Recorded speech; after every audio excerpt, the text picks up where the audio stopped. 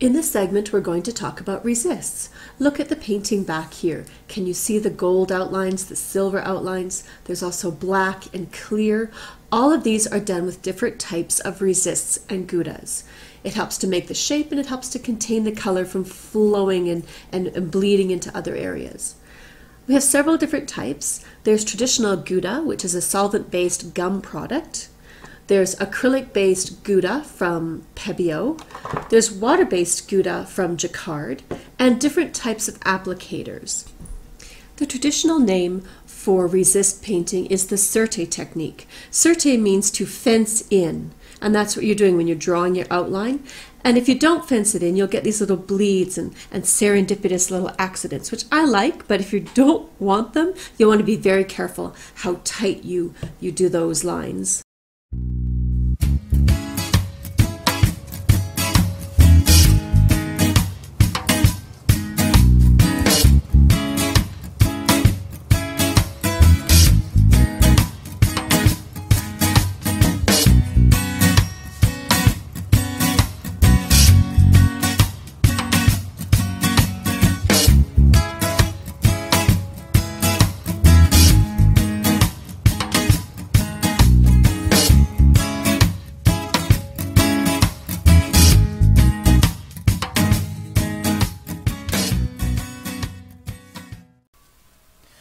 Tested all the Guttas on this scrap piece of 100% polyester.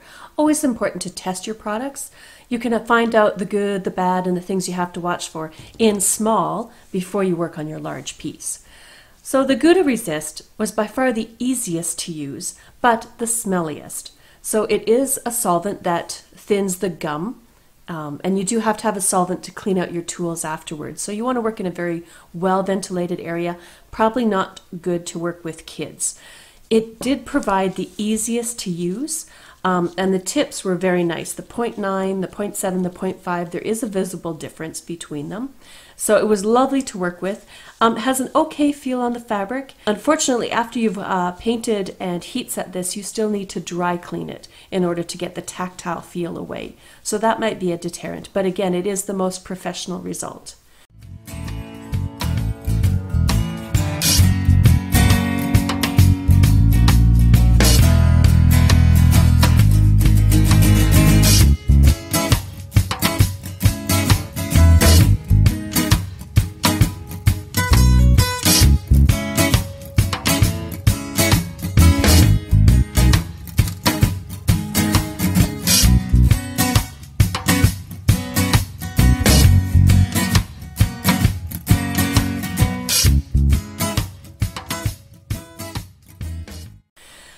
Next up is the Pebeo water-based Gutta. This comes in the 3 colors. It's already dispensed in an applicator tip. You just poke a pin in the end and you can squish out a reasonable sized Gutta. If you were to cut the tip a little further back, you can see your hole would get larger. While it's convenient to use, its drawback is it didn't like the polyester fabric. So after I painted it and heat set it and took it over to the tap to wash out, I found I washed out the acrylic. This being polyester, it's not ideal. You should work on 100% natural fibers. So I'm going to test it again on my 100% cotton over here. But it was really convenient to use.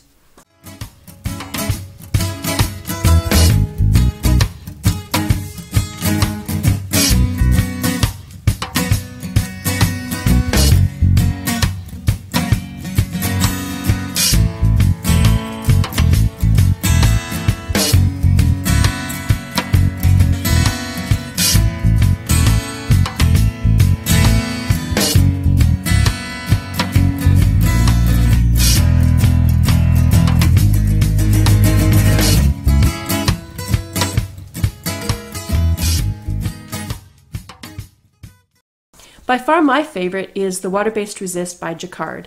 If it's your first time buying this product, I recommend the little container with this tip. It makes it much easier to fill this little applicator bottle. Let me just stick it right in there and it fills up. I like to buy the large size. That way a little goes a long way. And I can attest the shelf life of this is at least over a year. I've had this product for several different school demos and it goes a long way. So big used paintbrush, you can stick it in there. It does have a tendency to settle. at the top is too thin, at the bottom is too thick.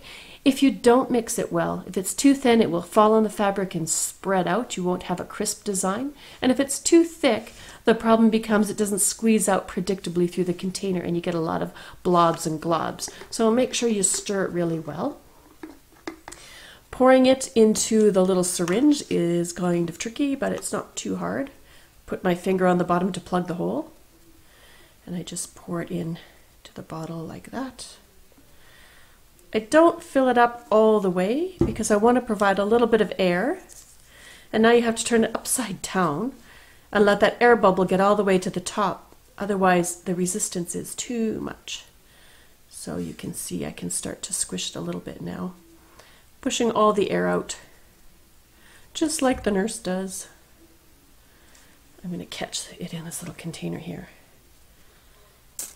There we go. See, now I've got the air bubble out. And it's easy to dispense. Okay, here's the syringe tip. I generally keep a little bit of paper towel handy. I get it just started. And I like the thumb technique. So here you see there. The syringe provides kind of a nice tip size. And you're getting a delayed viewing as it's really only showing when it's wetting the fabric.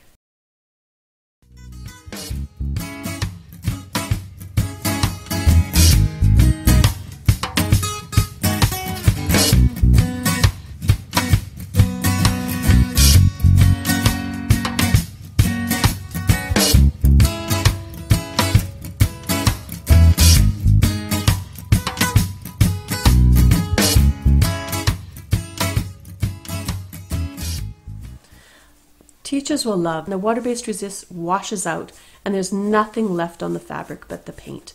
It's really wonderful. No dry cleaning, no acrylics to worry about. Just wash it out and you're done.